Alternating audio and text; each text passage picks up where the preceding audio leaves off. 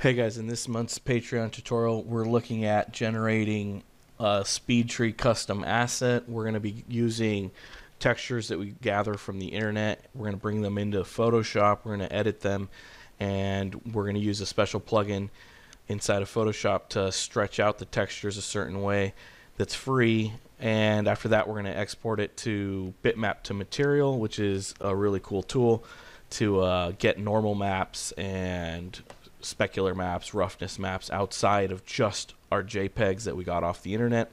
After that, we're going to prepare everything to export that into SpeedTree, where we're going to generate our custom tree, and we'll apply all these materials.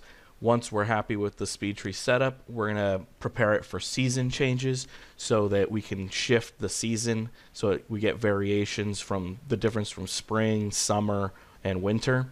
And eventually we'll export all of this as an animated tree with some wind using the Alembic format and move that inside of Houdini, and we'll eventually shade that using Redshift.